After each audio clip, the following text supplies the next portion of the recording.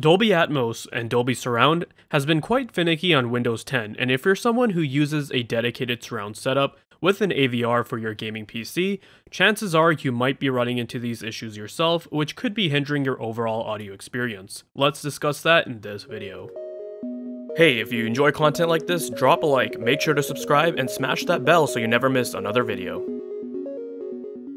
Hey, what is going on guys? Danny here, welcome back to the channel and I hope you've all been doing well. When it comes to PC gaming, generally most PC gamers are using a gaming headset or a high quality pair of headphones with a mic to do most of their gaming. When it comes to external audio equipment like speakers, you'll see people have a basic 2.0 or stereo setup, but very rarely will you have users that will have a full-on surround setup with an AVR, front channel speakers, a center channel, rear speakers, and a subwoofer, and sometimes even height channels. This is mainly because these kinds of setups can get quite a bit complex, they'll require quite a bit of space, and it can get quite expensive. Plus, if you stay up late gaming, I'm sure your neighbor wouldn't appreciate hearing the sounds of explosions or a bunch of knights screaming at the top of their lungs at 2 AM. Watch this, you bastard!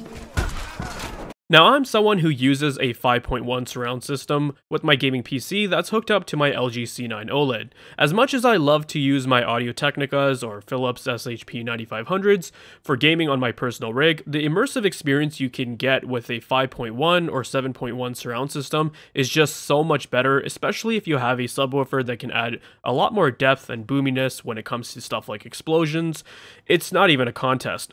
Since the summer of 2020, I've primarily enjoyed playing my single-player titles like this, sitting back on a couch, using wireless peripherals and a big screen with immersive audio. But I'd be lying if I said the experience has been flawless, because let me tell you, working with this home theater setup, I've run into some issues which have seriously just driven me up a wall.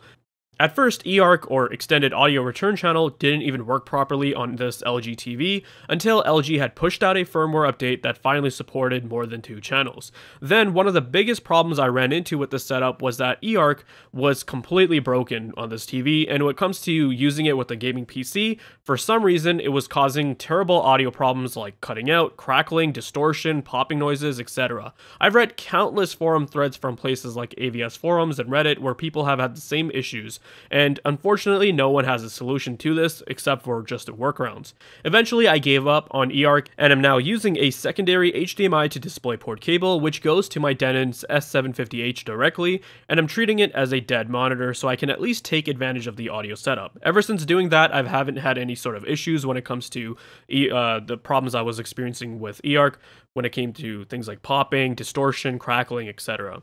Anyways, that's a topic for a separate video. The main problem that I wanted to focus on for this video was the odd configuration issues I ran into with Dolby Atmos for Windows 10. Since the Denon S750H is a receiver which supports Dolby Atmos, and there are many modern games which support it, I wanted to take advantage of it. To use Dolby Atmos, you want to use the Dolby Access app from the Windows Store. Then in Sound Control Panel, when you click Configure and select Dolby Atmos, set it up so that Windows knows what channels you're using.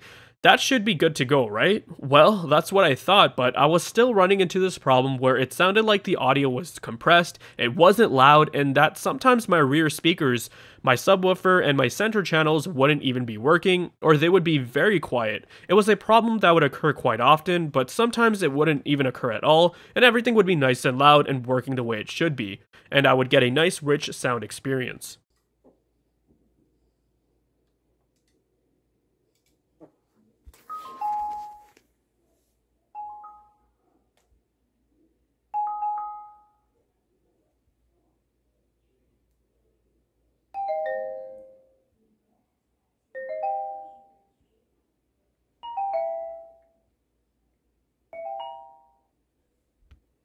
I was pretty baffled as to why this was happening, and there really wasn't much information that I could find online.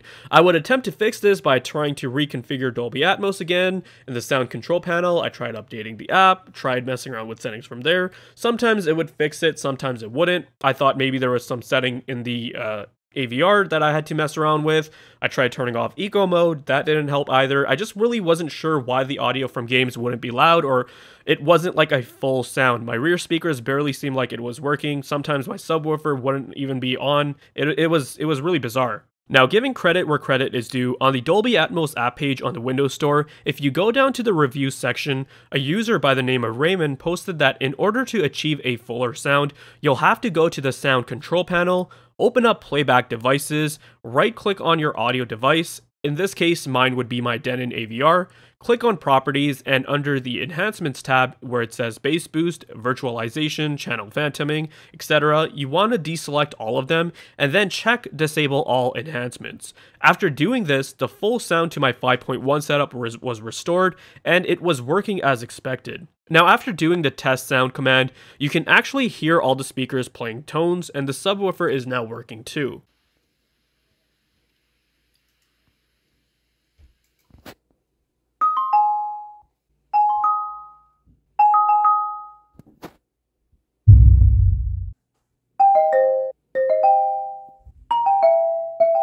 After playing some games, the sound was much better. It was fuller, louder, richer. All the speakers were working the way they were supposed to be. They were emitting effects and sounds like they were supposed to. I could actually hear and feel the bass from the subwoofer, and I'm glad I was able to find out why this was happening. But it just sucks that options that you think are supposed to help or improve the audio ended up having an adverse effect. I was aware of the enhancements tab before, and I did leave channel phantoming on because the way it works, or the way the description says it's supposed to work, is that if you have any sort of speakers in your setup that are missing, say my rear speakers, because I'm just using rear side speakers because it's a 5.1 setup, then it's supposed to mix up the sound so that it can kind of create an effect like you have those speakers. So I thought, hey, that was kind of cool. I should probably try that. But little did I know that it would kind of have the adverse effect on the whole audio. There isn't even a warning or disclaimer anywhere on the page that says that you should disable all the effects and just let Dolby Atmos do its thing. Rather, I would have to probably spend countless hours trying to mess around with the other settings on my TV or my AVR, trying to figure out why the sound wasn't working correctly. So I am glad I was able to find that one comment posted on the review section. So for those of you who are using Dolby Atmos on a Windows 10 gaming PC, and you're wondering why your home theater setup sounds quiet or your headphones sound quiet when using Dolby Atmos, then make sure you're using it without any enhancements applied. I wanted to put this video out there because I know how frustrating it can be to spend money on a setup like this and then not be able to take full advantage of it and run into issues. So I'm hoping this video will help some of you guys out.